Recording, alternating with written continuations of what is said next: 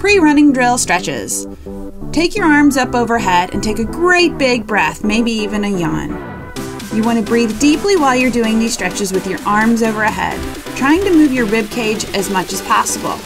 This will allow you to get your body to wake up so that you can breathe deep and move better while doing your drills. After your side body and your rib cage are opened up, let's stretch those quads and maybe open the hip flexors a little bit. Reach down and grab the ankle. Drive the knee forward and back, and you'll see whether it's your quads or your hips that are tight today. And hopefully they just need a little bit of warming up.